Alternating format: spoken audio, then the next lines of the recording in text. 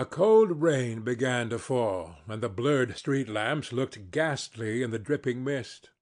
The public-houses were just closing, and dim men and women were clustering in broken groups round their doors. From some of the bars came the sound of horrible laughter. In others, drunkards brawled and screamed. Lying back in the hansom, with his hat pulled over his forehead, Dorian Gray watched with listless eyes the sordid shame of the great city, and now and then he repeated to himself the words that Lord Henry had said to him on the first day they had met: "To cure the soul by means of the senses, and the senses by means of the soul." Yes, that was the secret. He had often tried it, and would try it again now. There were opium dens where one could buy oblivion, dens of horror where the memory of old sins could be destroyed by the madness of sins that were new. The moon hung low in the sky like a yellow skull. From time to time a huge misshapen cloud stretched a long arm across it and hid it. The gas lamps grew fewer, and the streets more narrow and gloomy. Once the man lost his way and had to drive back half a mile. A steam rose from the horse as it splashed up the puddles. The side windows of the hansom were clogged with a grey flannel mist. To cure the soul by means of the senses, and the senses by means of the soul. How the words rang in his ears! His soul certainly was sick to death. Was it true that the senses could cure it? Innocent blood had been spilled. What could atone for that? Ah, for that there was no atonement. But though forgiveness was impossible, forgetfulness was possible still, and he was determined to forget, to stamp the thing out, to crush it as one would crush the adder that had stung one. Indeed, what right had Basil to have spoken to him as he had done? Who had made him a judge over others? He had said things that were dreadful, horrible, not to be endured. On and on plodded the hansom, going slower, it seemed to him, at each step. He thrust up the trap and called to the man to drive faster. The hideous hunger for opium began to gnaw at him. His throat burned, and his delicate hands twitched nervously together. He struck at the horse madly with his stick. The driver laughed and whipped up. He laughed in answer, and the man was silent. The way seemed interminable, and the streets like the black web of some sprawling spider. The monotony became unbearable, and as the mist thickened, he felt afraid. Then they passed by lonely brick-fields.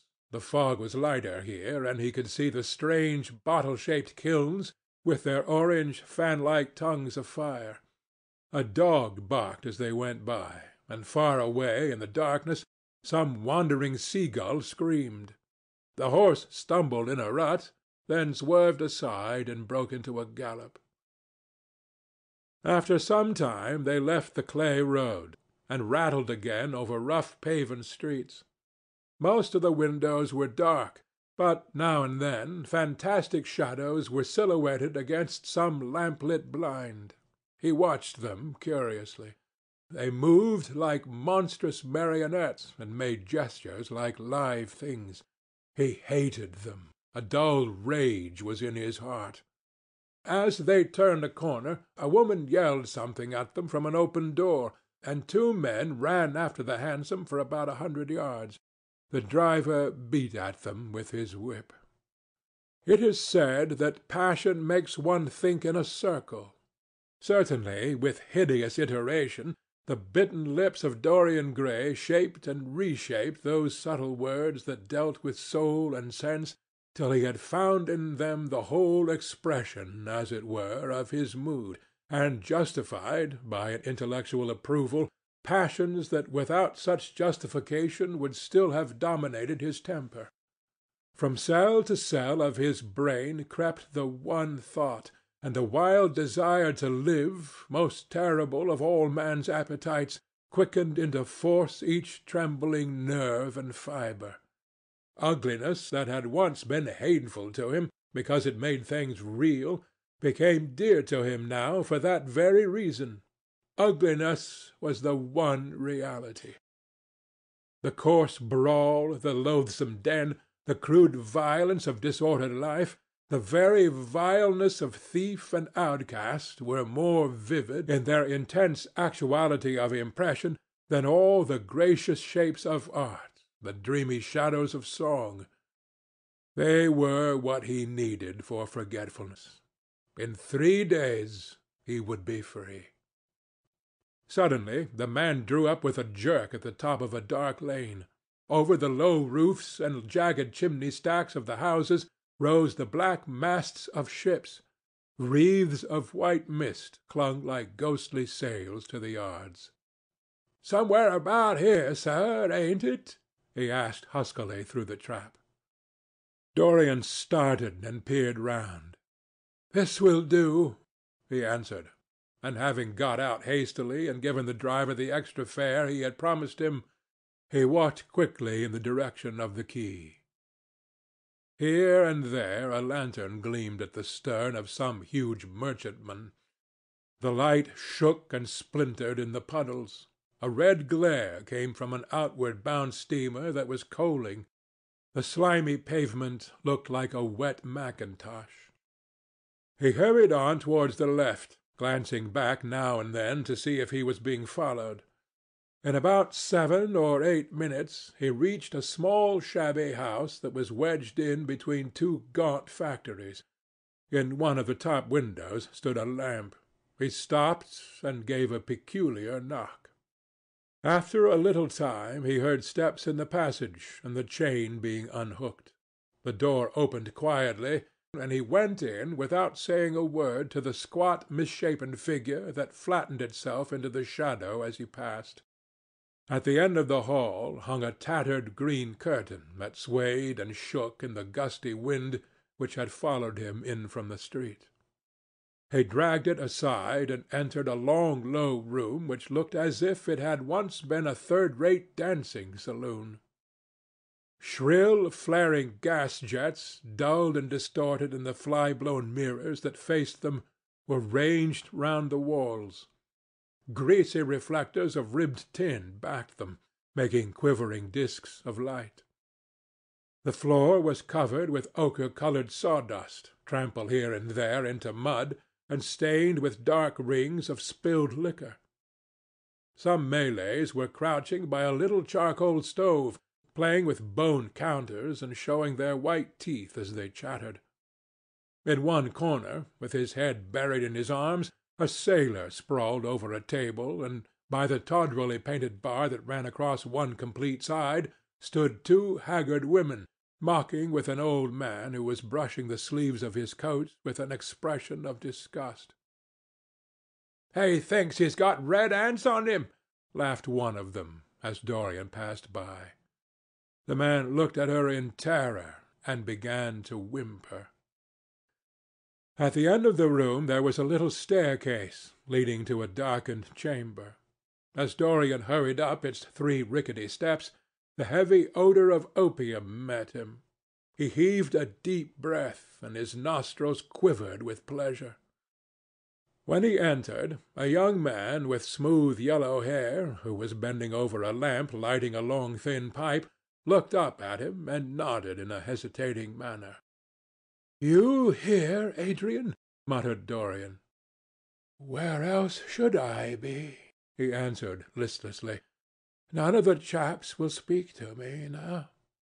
I thought you had left England. Darlington is not going to do anything. My brother paid the bill at last. George doesn't speak to me either. I don't care," he added with a sigh. "As long as one has this stuff, one doesn't want friends. I think I have had too many friends." Dorian winced and looked round at the grotesque things that lay in such fantastic postures on the ragged mattresses. The twisted limbs, the gaping mouths, the staring lustreless eyes fascinated him. He knew in what strange heavens they were suffering, and what dull hells were teaching them the secret of some new joy. They were better off than he was. He was prisoned in thought. Memory, like a horrible malady, was eating his soul away. From time to time he seemed to see the eyes of Basil Hallward looking at him. Yet he felt he could not stay. The presence of Adrian Singleton troubled him. He wanted to be where no one would know who he was. He wanted to escape from himself. "I am going on to the other place," he said after a pause. "On the wharf?" "Yes. That mad cat is sure to be there. They won't have her in this place now." Dorian shrugged his shoulders. "I am sick of women who love one. Women who hate one are much more interesting. Besides, the stuff is better." "Much the same." "I like it better. Come and have something to drink. I must have something." "I don't want anything," murmured the young man. "Never mind." Adrian Singleton rose up wearily and followed Dorian to the bar. A half-caste, in ragged turban and a shabby ulster, grinned a hideous greeting as he thrust a bottle of brandy and 2 tumblers in front of them. The women sidled up and began to chatter. Dorian turned his back on them and said something in a low voice to Adrian Singleton. A crooked smile, like a Malay crease, writhed across the face of one of the women. "We are very proud to-night," she sneered. "For God's sake, don't talk to me," cried Dorian, stamping his foot on the ground. "What do you want? Money? Here it is. Don't ever talk to me again." 2 red sparks flashed for a moment in the woman's sodden eyes, then flickered out and left them dull and glazed. She tossed her head and raked the coins off the counter with greedy fingers. Her companion watched her enviously. "It's no use," sighed Adrian Singleton. "I don't care to go back. What does it matter? I am quite happy here." "You will write to me if you want anything, won't you?" said Dorian after a pause. "Perhaps." "Good night, then." "Good night," answered the young man, passing up the steps and wiping his parched mouth with a handkerchief. Dorian walked to the door with a look of pain in his face. As he drew the curtain aside, a hideous laugh broke from the painted lips of the woman who had taken his money. "There goes the devil's bargain," she hiccuped in a hoarse voice. "Curse you," he answered. "Don't call me that." She snapped her fingers. "Prince Charming is what you like to be called, ain't it?" she yelled after him. The drowsy sailor leaped to his feet as she spoke, and looked wildly around. The sound of the shutting of the door fell on his ear. He rushed out as if in pursuit. Dorian Gray hurried along the quay through the drizzling rain. His meeting with Adrian Singleton had strangely moved him, and he wondered if the ruin of that young life was really to be laid at his door, as Basil Hallward had said to him with such infamy of insult. He bit his lip, and for a few seconds his eyes grew sad. Yet, after all, what did it matter to him? One's days were too brief to take the burden of another's errors on one's shoulders. Each man lived his own life and paid his own price for living it. The only pity was one had to pay so often for a single fault. One had to pay over and over again indeed. In her dealings with man, destiny never closed her accounts. There are moments, psychologists tell us, when the passion for sin, or for what the world calls sin, so dominates a nature that every fibre of the body, as every cell of the brain, seems to be instinct with fearful impulses. Men and women at such moments lose the freedom of their will. They move to the terrible end as automatons move. Choice is taken from them, and conscience is either killed, or, if it lives at all, lives but to give rebellion its fascination and disobedience its charm. For all sins, as theologians weary not of reminding us, are sins of disobedience. When that high spirit, that morning star of evil, fell from heaven, it was as a rebel that he fell. Callous, concentrated on evil, with stained mind and soul hungry for rebellion, Dorian Gray hastened on, quickening his step as he went. But as he darted aside into a dim archway that had served him often as a short-cut to the ill-famed place where he was going, he felt himself suddenly seized from behind, and before he had time to defend himself, he was thrust back against the wall, with a brutal hand round his throat. He struggled madly for life, and by a terrible effort wrenched the tightening fingers away. In a second he heard the click of a revolver, and saw the gleam of a polished barrel pointing straight at his head, and the dusky form of a short, thick-set man facing him. "What do you want?" he gasped. "Keep quiet," said the man. "If you stir, I shoot you." "You're mad. What have I done to you?" "You wrecked the life of Sibyl Vane," was the answer. "And Sibyl Vane was my sister.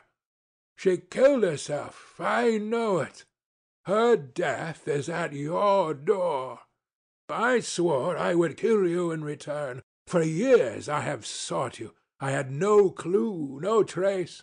The two people who could have described you were dead.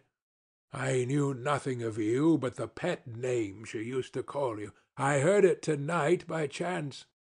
Make your peace with God, for tonight you are going to die." Dorian Gray grew sick with fear. "I never knew her," he stammered. "I never heard of her. You are mad." "You had better confess your sin. For as sure as I am James Vane, you are going to die." There was a horrible moment. Dorian did not know what to say or do. "Down on your knees," growled the man. "I give you 1 minute to make your peace. No more. I go on board tonight for India, and I must do my job first. 1 minute, that's all." Dorian's arms fell to his side. Paralyzed with terror, he did not know what to do. Suddenly a wild hope flushed across his brain. "Stop!" he cried. "How long ago is it since your sister died? Quick, tell me." 18 years, said the man. "Why do you ask me? What do years matter?" 18 years? laughed Dorian Gray, with a touch of triumph in his voice. 18 years! Set me under the lamp and look at my face." James Vane hesitated for a moment, not understanding what was meant. Then he seized Dorian Gray and dragged him from the archway. Dim and wavering as was the wind-blown light, yet it served to show him the hideous error, as it seemed, into which he had fallen, for the face of the man he had sought to kill had all the bloom of boyhood, all the unstained purity of youth. He seemed little more than a lad of 20 summers, hardly older, if older indeed at all, than his sister had been when they had parted so many years ago. It was obvious that this was not the man who had destroyed her life. He loosened his hold and reeled back. "My God!" he cried. "And I would have murdered you!" Dorian Gray drew a long breath.